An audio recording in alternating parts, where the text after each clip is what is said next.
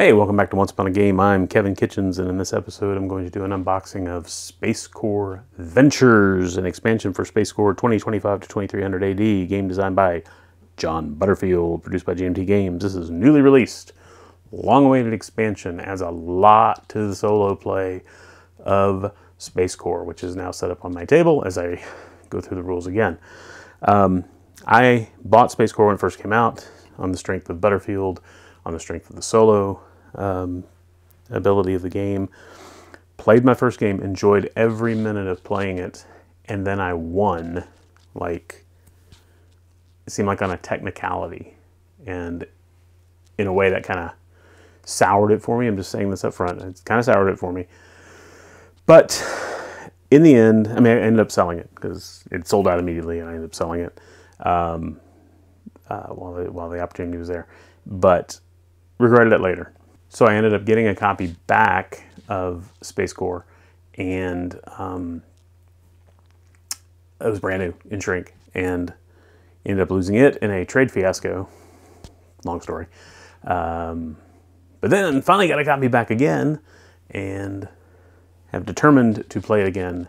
And I understand now that, first of all, these solo rules were released in advance, and the new rules for SpaceCorp natively and will be in the reprint include an advanced solo AI. So either I was just really good at it, did something wrong or whatever, but I totally blame myself for that. But the net result is great series, great game, and now I'm looking forward to this expansion, which adds a lot to the game as well as the solo AI. So let's crack it open, take a look at what's inside. Hey, if you're enjoying these videos, be sure to give us a like and a share. Don't forget to subscribe and click the bell. One ringy dingy. All right, so let's get this lid off if we can. Now, it's a small box. I don't know if this content is going to fit inside the SpaceCorp box in addition to everything else, or if it's going to be a two-box game. So anyway, all right, so the first thing you start off with, most importantly, the solo rulebook. So this is part of GMT's newer, glossier printed material. See, that's reflecting the light, which they had in Atlantic Chase as well, I believe. A little strange for them. I prefer the matte printing that they normally do, but you probably won't have to refer to this too much.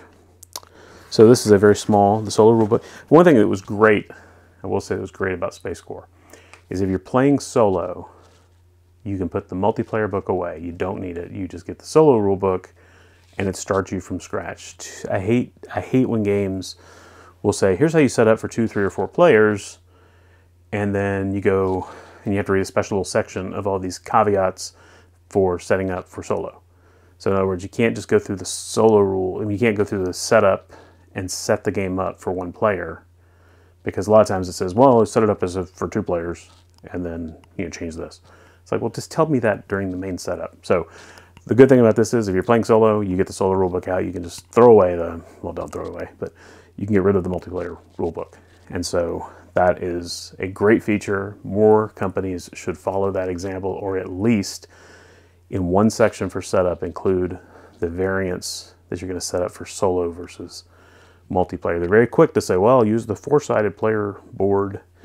So that's free commentary, unrelated to SpaceCorp Ventures, because SpaceCorp Ventures does it right, and everybody should follow their example. So here is the solo rulebook for the content in here. You'll add it to the solo rulebook for the base game as well. So in fact, it says, this set of rules is used only when playing the game solo. If you have 2 or more players, put this booklet back in the box. You won't use it. Instead, use the multiplayer rulebook. Boom, way to go. Either have 2 rule books, or at least have 1 rule book that covers all player counts.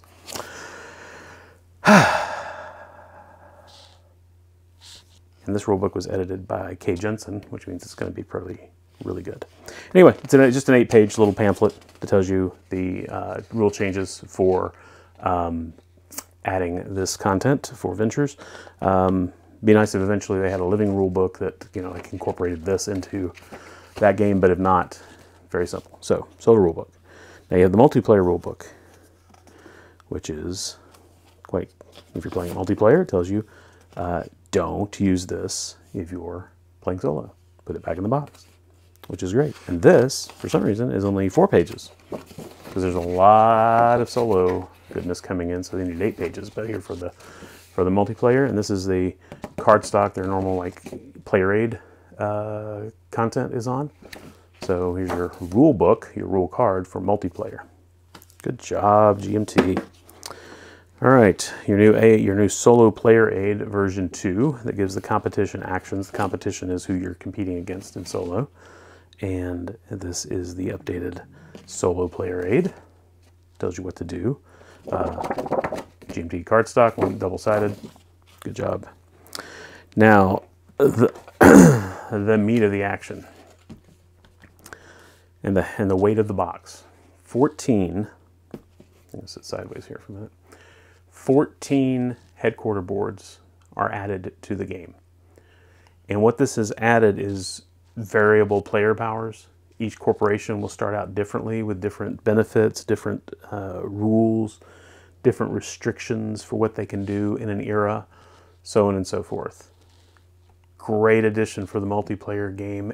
And so this is, you got, we'll look at the front side first. So these are the ones that you'll use in multiplayer. Ahead of the curve, they say 2 to 4 player. So this is all the 2 to 4 player sides. You've got, that's the company called Ahead of the Curve. Then you got a company called SpaceCorp. And then you got a company called Allied Transit, which obviously starts out with a higher move rating. These do feel a little thinner maybe, but not much thinner. They're not flimsy. Polaris GCI. Discover Prime. That's the Amazon. Next Generation. The Drell Institute. Now this one is only for 3 to 4 players. So those were all 2 to 4 players. These are now getting into where you only use them if you have 3 to 4 players. DP Roberts Limited. And then we've got, this is another 2 to 4 player board. Inframax. So their infrastructure is already maxed out. And they have a 4th infrastructure slot. In the original game, you had 4 infrastructure slots. In most of these, you only have 3. And these boards are a little shorter than the former headquarter boards this way, and a little longer, deeper this way, because they have to have those extra rules. Very cool. This is a 3 to 4 Nova Capital. Stellar Security, 3 to 4 player board. You don't get a Revelation Cube. It's one of their limits. Humanistics, 3 to 4 player. And then 2 to 4 player, we have the New Nomads. And lastly, GravTech, a 2 to 4 player board. And they have no infrastructure here. So you do start out with I guess they do get 4 because they start out with a core research that can't be upgraded. They just basically have research as their focus. Looks like all of them have that. All right, so there's the 14 boards from the point of view of multiplayer. Now, for the solo gamer, we go to the other side. And so now we have Ahead of the Curve for a solo board. And we have Allied Transit for a solo board. And things are going to be slightly different.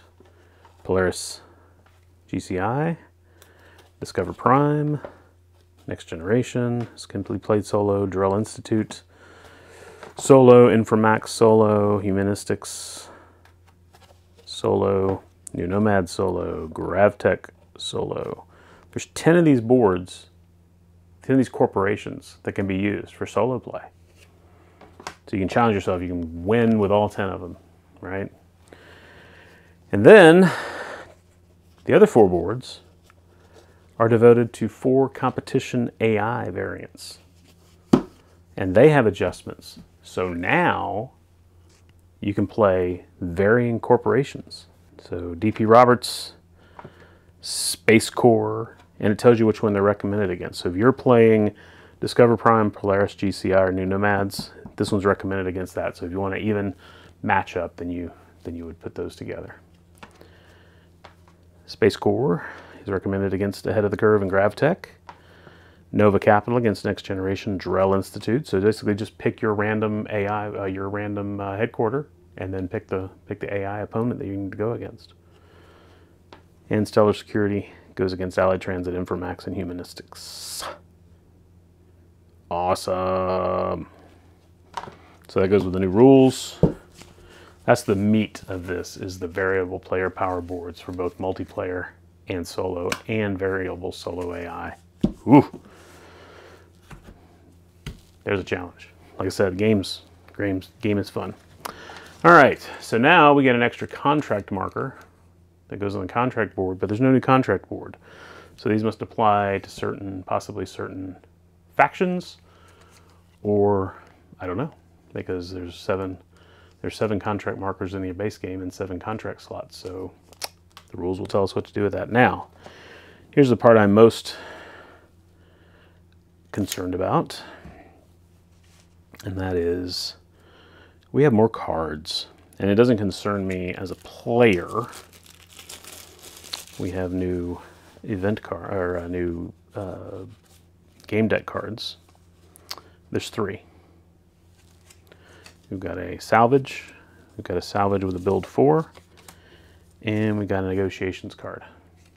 Okay, and those go into the game deck, and there is 1 for each era as well. Okay, so we got Mariners, Planeteers, and Starfarers era. 1 new card.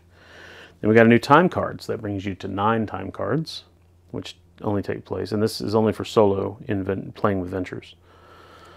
Is that a possibility? Then we've got some more rule cards, and these aren't bad, and some notes about the different factions. So here's GravTech and their rules, Humanistics, New Nomads, all the different groups has their standard final profit and their alternate final profit calculations. So there's one of those for each of the corporations. Okay, gives them different goals. And then we've got what's called contract cards. These are new. Okay, and they've got, each one is marked. 1 to 4 players use this, 2 to 4 players use this. So I guess you determine which side you're going to use, or based on era. Ah, these are new contracts. Duh, that's what the new contract marker would be for. Yay! So we solved something, or we have a pretty good hypothesis. Anyway, so there's these contracts, right? And there's ones in the Planeteers era, and this is during the Starfarers era. So it's an additional contract that you can take into account. I don't know how you choose between the two. Flip a coin or do something. So these don't trouble me. What troubles me, and this is just a personal thing, the copy I got was used. And the copy I got was well maintained. The copy I got had great sleeves on all the cards. Unfortunately, they did not include extra sleeves. Unfortunately, they did not sleeve the unnecessary cards. So, to sleeve these, I'm now going to have to try to figure out what sleeves they got. So that's just a first world problem, obviously, for me. But it's like, oh man, I didn't sleeve it, and I don't want to re-sleeve the whole game just to fix these 4 cards. So I don't know. I'll figure that out. There's probably a way I can do some calculations on the thickness and so on and so forth, and they'll be close enough. But they don't match the good sleeves I have myself. So anyway, neither here nor there. So if you pick up SpaceCorp Ventures, which based on what I see, I recommend you do, you're going to get 4 new cards that go into the existing decks. You're going to get your new contract cards. You're going to get your corporation alternate scoring and scoring cards. You're going to get 1 new contract marker, which I think we just figured out what we're going to use it for. You get 14 double-sided headquarter boards. 1 side of each is for multiplayer, and 10 of them have single player headquarters, and 4 AI headquarters. You're going to get a new solo competition sheet, reference sheet, the multiplayer rule book rule card, the solo rule book, and a wonderful box. And that's everything that comes inside of SpaceCorp Ventures, an expansion for SpaceCorp 2025, 2300 AD, John Butterfield, GMT Games. Thank you so much for watching. God bless you. Bye-bye.